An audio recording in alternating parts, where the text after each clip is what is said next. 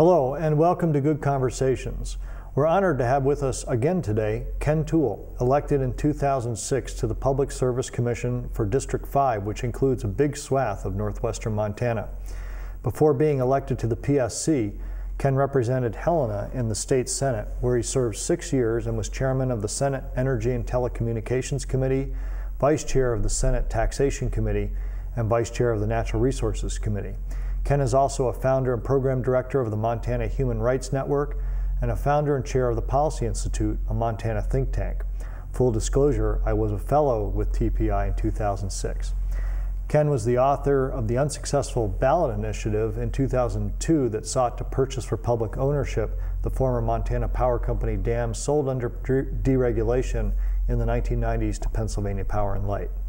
The son of famed Montana historian K. Ross Toole, Ken has served on many boards and councils and has been the recipient of numerous local, regional, and national awards for his work on progressive causes. Ken, thanks again for taking the time to be with us. Glad to do it. Well, at the end of the last program, you were giving our viewers a few tips to maybe look at whatever they can do for energy conservation, because you're anticipating a big price increase this winter. Yeah, I think the energy prices, every indication is that energy prices are going to be high this winter, and now is the time, August, September, through the fall, to try and get some things done like hot water heater wraps, any improvement to windows, storm windows, even getting the plastic up on windows in the household, replacing storm doors. Those kinds of things make a big difference. Programmable thermostats are one of the better things you can do. These are that you can set the time on it, so your power or your heat at least goes on and off. Low flow shower heads are very cheap, easy to install. Wrapping pipes, your hot water pipes. All of those things, thinking about it now, getting those things in can really help with your power bill this winter. Okay.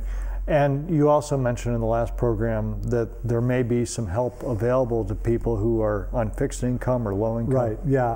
I would, in this area, contact Northwestern Montana Human Resource Council, Mission Valley Power.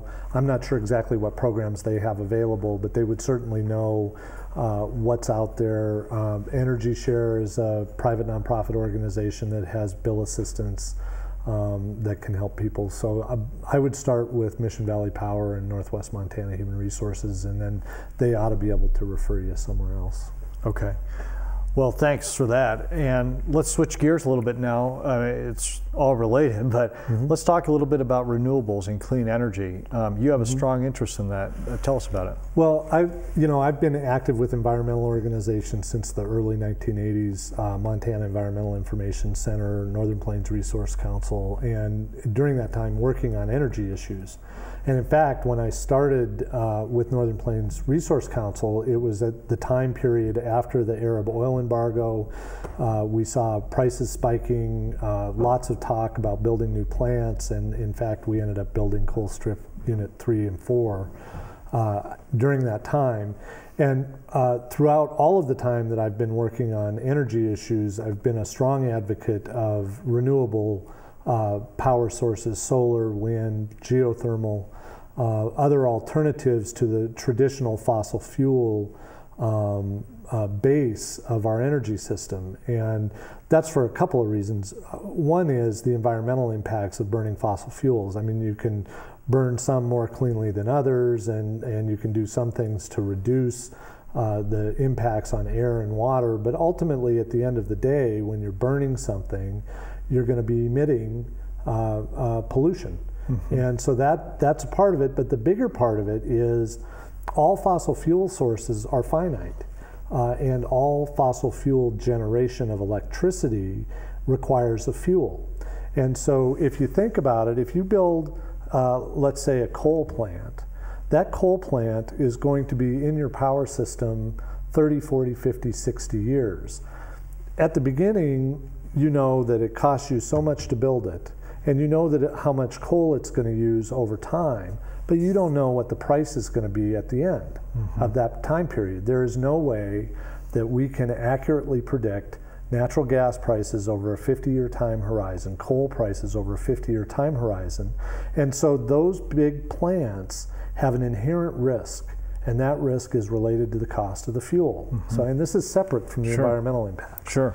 The huge advantage for wind, solar, geothermal is they don't have that fuel cost risk over a long period of time. And once you put them in your system, you know what they cost to build, and they cost more up front. So if you look at what economists call the life cycle costs on a natural gas plant, it starts here with the investment in the plant, and then over time it keeps going up as you put more and more fuel into it. A renewable energy project is the exact opposite. All of your costs are at the beginning, and then over time, the cost, actually it stays level because you don't have fuel costs coming in. Right. There's some maintenance costs, basically. Yeah, you've got some maintenance costs, but that's really insignificant. The big cost in a renewable energy plant is upfront capital investment. I believe, and now I believe it even more firmly, that I'm on the Public Service Commission and spend hours in a day going through all the economic analysis of this, that our current system doesn't value a resource that doesn't have fuel risk. I mean, they have formulas and they try and do it, but the bottom line is you cannot predict natural gas prices out. Hell, you can't do it 5 years, let alone 20 years. And the problem is, whether you're high or low, if you miss the amount, there are bad impacts for ratepayers, consumers, either way, high or low. And so I've always felt that renewables are not given the real value of not having a fuel risk. Right. So that's separate from the environmental impacts. That's so odd that they're not. And I mean, it's been one of Al Gore's points, and he recently released this ambitious challenge to the country to switch to completely carbon-free energy system in 10 years, mostly out of his concern for global warming. But he's making the argument that that there's these upfront costs, but then the stuff that powers these things is free. It's sunshine and wind. Right, and that's, I mean, the idea that we can move completely off of fossil fuels is now out there, thanks to Al Gore and a number of others. The Policy Institute, which you mentioned, we just brought a guy named David Freeman up to speak in Montana. Dave Freeman was the head of Tennessee Valley Authority. He was the head of LA Water Power, head of the Sacramento Utility District. I mean, the guy is a big-time utility executive, and he's got a new book out where he makes exactly this argument that we have to get off fossil fuels. And we can, and it's doable. We have to dedicate ourselves to doing it. The benefits of getting off fossil fuels, I mean, we all tend to focus on either the environment or the cost spikes that we're seeing now. But the long-term benefits, I mean, think about not being entangled in the Middle East. I mean, we've been entangled in the Middle East since the 1950s, and which, you know, is anything but risky, right? I mean, it's a very bad place in the world to be involved. Very expensive, and we'd have thousands of fine young people still alive today if we. And the fact of the matter is, as Brian Schweitzer always said, all it takes is one tanker going down in the Straits of Hormuz, and we've got $10 a gallon gas.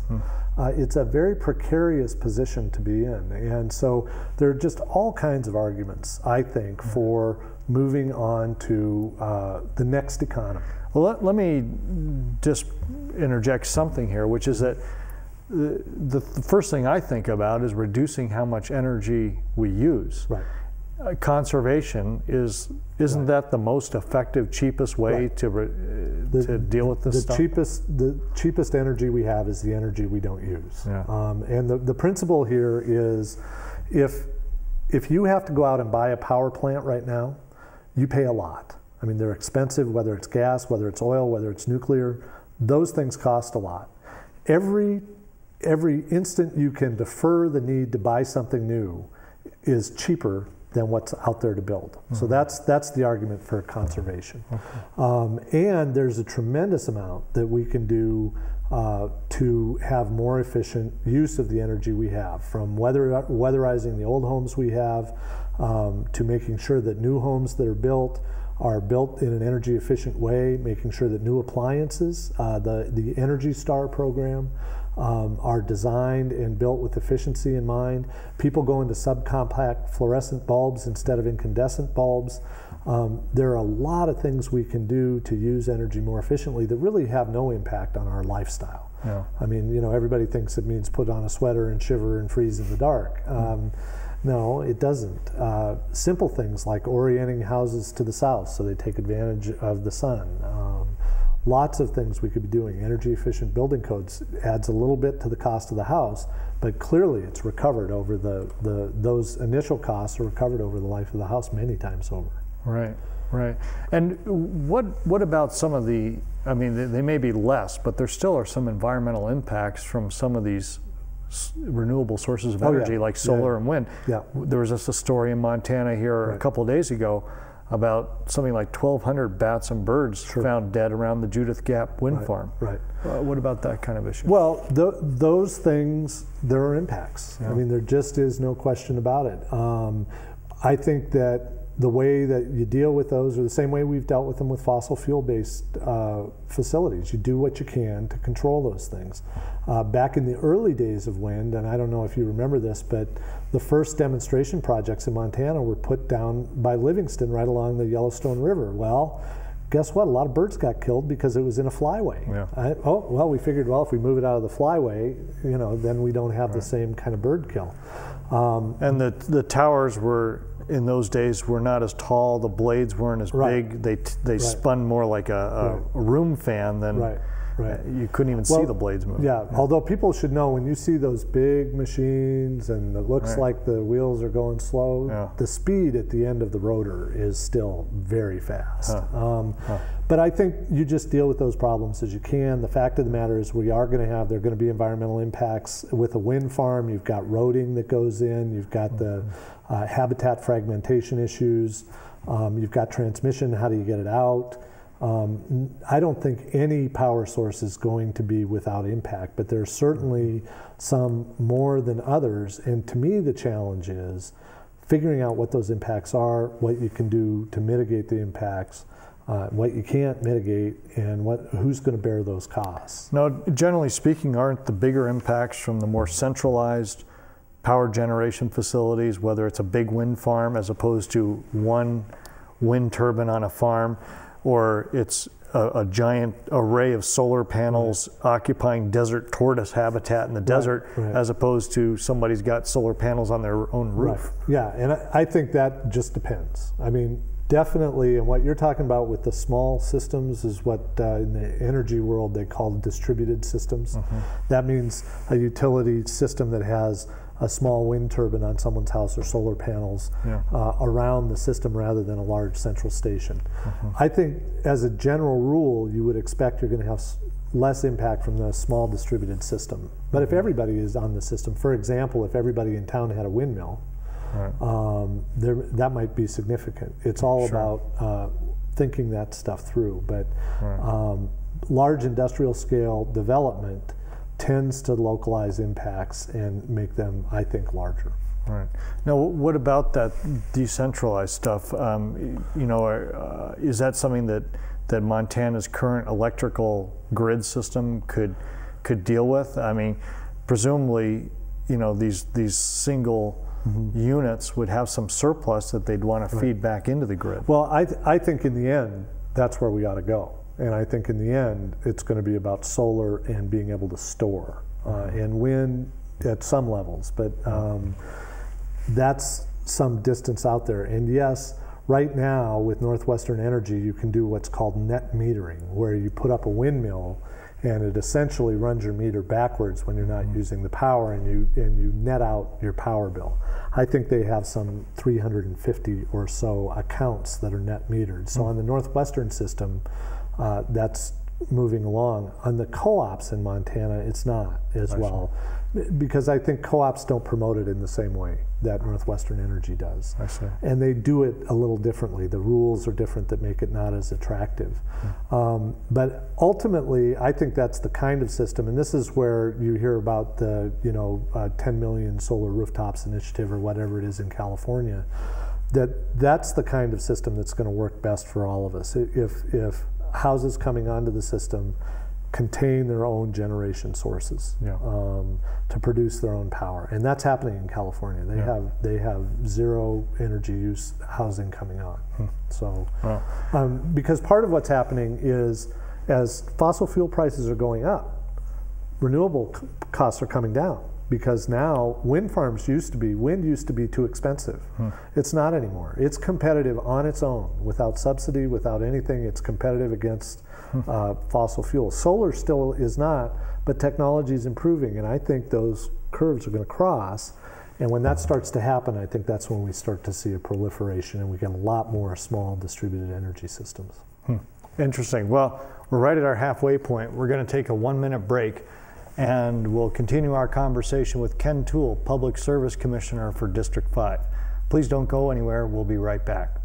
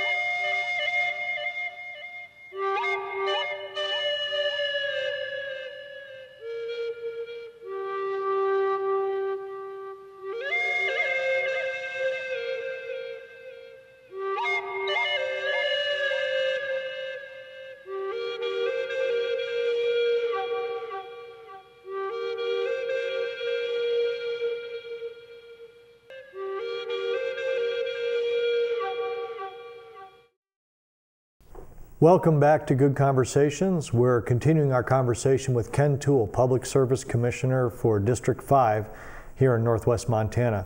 And Ken, before the break, we were talking a bit about renewable energy and how it can compete with fossil fuels. And you're saying that wind already does, and solar is getting there. And as those prices, as solar prices drop and fossil fuels rise, when those lines cross, then we'll really see a revolutionary change. But are there more things that government can be doing, either here in Montana or nationally, to kind of speed that up? Well, sure. I mean, the whole energy picture, I think we really need a massive mobilization along the lines of getting a man on the moon, or the New Deal, World War II. I mean, this is a very serious problem that we've got. Price is part of it, but climate change, that's something we just got to deal with. And so if we have that kind of mobilization, I think the first thing that government needs to be doing is thinking about tax incentives, kind of the traditional way of trying to motivate economic behavior with tax incentives, tax credits. But I also think it's important to, when looking at fossil fuels, make fossil fuels pay what they really cost. And what this has to do with is the emission of carbon. And don't let, what's happened traditionally is the oil industry, coal industry has successfully pushed some of their costs onto society, the cost of pollution that society then pays. We pay it in medical bills, we pay it all kinds of ways. It's similar to if your neighbor started a concentrated feedlot organization going, and they knew they had to do something with the waste, and they decided what they're going to do is just dump it on your ground and not pay you anything for it. Well, I'm a little surprised, because you're almost making a libertarian environmental argument. I mean, their argument all along has been that the cure for environmental problems is to internalize these environmental costs that has so far been externalized from these products. But the flaw with the libertarian angle on it is they don't want government to cause them to internalize it. And I don't know how else you do it. I mean, it needs to be part of the tax code, part of the incentive program that we're looking at. But I bring up the incentives, the tax code, and all of that stuff because I do think because of climate change, and because of world security issues and fossil fuel supplies, this needs to be a national priority. Getting us off of fossil fuels needs to be something that we as a nation take on as a high priority. And I think that's happening. I mean, you're already seeing lots of things happening. I mean, even look on the highway now. People are, you see a lot more Priuses, Honda hybrids, smaller cars. And along the side of the highway, I don't know if folks have noticed this, you see big pickup trucks with for sale signs. Yeah. So, good time to buy a big pickup truck. Yeah, well, and a bad time too. Yeah, I mean, no question. I mean, to me, this is going to be the preeminent challenge for the rest of our lifetimes, is whether we can deal with climate change. It really threatens the world as we know it. And we had Steve Running on this program a few months ago. And I also read just recently James Hansen, perhaps the nation's leading authority on climate change, saying that the scientific certainty on this is now exceeding 99%. And that really the tipping point is 350 parts per million of atmospheric carbon dioxide. We're now at 385. And so if we don't start rolling that backwards, we're really in trouble. Well, the irony, I think, on the climate change debate is that the debate is among politicians. And when you look at the scientific community and how they've done the analysis and the evidence that's out there, there isn't a lot of debate among scientists. There's some. I mean, there's always some dissenting Thomas somewhere. But if you walk into the legislative halls in Montana, you would think that climate change is a myth. And you get these guys saying, and we have a commissioner on the commission that's the same way, well, global warming, it's all about sunspots. And you know, I know where that's coming from. It's coming out of national right-wing think tanks that are funded and paid for by fossil fuel industry, and they don't want to see an aggressive program to get rid of, to try and address climate change. So, but it is ironic because I think by and large, the controversy in the political arena makes your average citizen unsure what to think. And it's unfortunate because the scientists, the people that we hopefully trust at some level, to go out there, be objective, really analyze problems, seem to be remarkably unified. Remarkably. This is a problem. Thousands of scientists internationally, and I think there hasn't been a single published report in recent years that's contested that climate change is occurring. And well, I think there's something by a chiropractor in Texas. That's not a published, I don't think peer-reviewed. It's enormous and in some ways overwhelming. And we mentioned in the first half of the program Al Gore's recent proposal to completely adopt a carbon-free energy economy in 10 years. Do you support that as a public service commissioner? I mean, would you like to see Montana pursue that? I think we have to move that way. Whether we can do it in 10 years, I'm not sure. I think we can, if within the utility industry, when I go to national meetings, it's very dominated by fossil fuel interests, and so they say it's not doable. I think it is definitely doable. But the key to me, I'm not sure if it's doable in 10 years, but the key to me is that we not build a bunch of new coal plants. We not build any more fossil fuel-based things other than natural gas. I think we're going to have to use natural gas, and I believe this is part of Al Gore's proposal. And T. Boone Pickens, too. Natural gas is going to be a bridge to get us, because the problem, as you know, with wind and solar is it doesn't work when the wind doesn't blow and the sun isn't shining and we don't have good storage technology. I mean, hopefully we'll get to the point you can fill your batteries when the wind's blowing and then draw it out when it's not. We don't have that technology yet, and that's why we need natural gas. Natural gas enables us to fill in those time periods when the wind isn't blowing, the sun isn't shining, and we're going to have, I don't see how we can do it without gas. Well, what a challenge. And do you see support from leading political figures in Montana for aggressive action on this issue? Yeah, I do. I mean, Brian Schweitzer just came out with $1 million, declared an energy emergency, $1 million for low-income weatherization. That was a few days ago.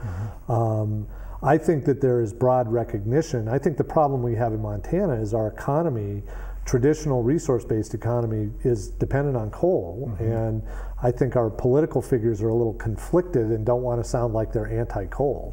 But the Schweitzer administration, and as far as I know, Baucus Rehberg, Tester, all very supportive of the wind development going on in Montana. So I think generally they are. I think we have a long way to go. I think we're in the middle of a culture change about energy, and that I think 5 years from now we'll look at these efforts and think they were a drop in the bucket. But that shift's happening. I mean, we only have a few minutes left, but I just want to ask about, what about China? I mean, they've been putting one new coal plant a week online for several years.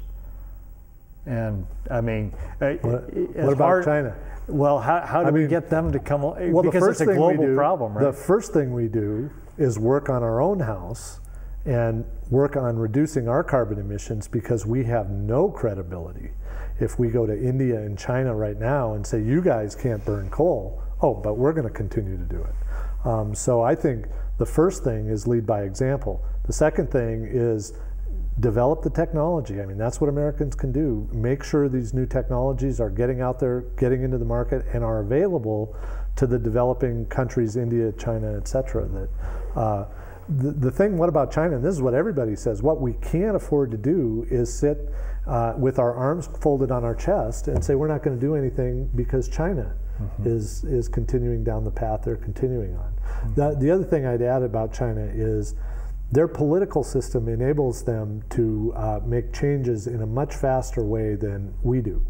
And that if we can get China committing to more efficient housing stock, other forms of energy, and help facilitate that, I think that they've proven they can do it with their hydroelectric projects that they're putting in. You could never do that in our political system, thankfully. But you know, they're damming up the Yangtze right and left, and other rivers. So I think we can't wait for China to come along, and what we need to do is lead by example, pressure China where we can pressure them, pressure India where we can pressure them, like the rest of the world's doing. Sure. Are there other technology issues that you'd like to mention in just the couple minutes we have left here? Well, just generally to say that the economic equation is changing in such a way that we are going to see rapid technological advancement. We're seeing with hybrids, we're going to see plug-in hybrids, we're going to see the electric car, the Volt, the Chevy Volt. That's coming. We haven't even touched on the transportation sector here. And that's a part of the energy picture where we can have plug-in hybrids that you plug in at night at home off peak, you drive to work, you plug in there, you pay for that, and then you're using the power that you have in your hybrid to power your home. I mean, there is stuff coming. The one thing I can tell you about technology is it's going to be things we never expected 10 years from now. Well, that's a great way to wrap up, and I'm sorry that we're out of time because we only have about another hour worth of topics to talk about. But we hope to have you back here soon if you'd be willing to do it. Well, thanks for having me. Thank you. And thanks for being with us. This has been Good Conversations with Ken Toole, Public Service Commissioner for District 5. So long, and we'll see you next week.